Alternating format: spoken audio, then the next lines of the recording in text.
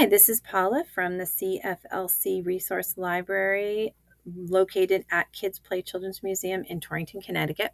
This is how-to video number 4, how to put a book or game or kit on hold so that the next time you come into the library, it will be waiting for you.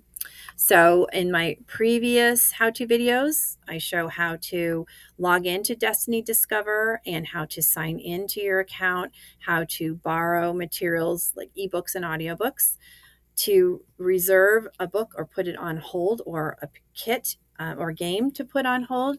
Very simple. You can just type in, let's say I want to reserve a book. So I'm just going to go to book and I want to type in maybe something like friendship. Type that in, and then I can search for a book that's of interest to me. So this symbol means that it's a regular book that's located in the library. So let's say I want to see this book and I need to get to the library the next day and I want to have that book waiting for me. You can either just do it right here by clicking on hold, or if you want to view more details, just open that up. You can see what we have related to it. You can save it for later, or just put it right on hold. To see what you have for holds, everything is located right here in my stuff. So I have my checkouts. This is what I have at home right now that I need to bring back. And again, the due date's right there.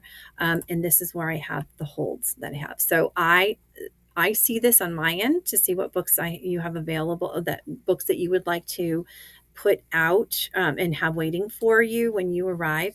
The hold expires in a few days. So if you're not able to get in before this date, you can certainly send a text to the library to let us know, or call us at the library to let us know, or you can just not worry about it. And then after the expiration date, the book just goes back out into the general public to use. This is a great platform to find all the information. Again, it's better on your phone and tablet, signing in through the Destiny Discover app.